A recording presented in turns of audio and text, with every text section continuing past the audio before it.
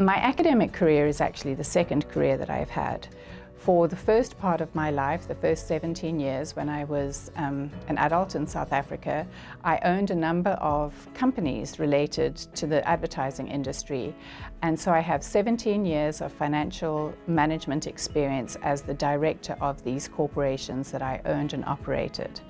In addition to my work experience, I also have academic qualifications. My undergraduate training is in corporate governance, and then my master's and my PhD are both related to administration, public administration and health administration, and I have a lot of educational grounding in financial management.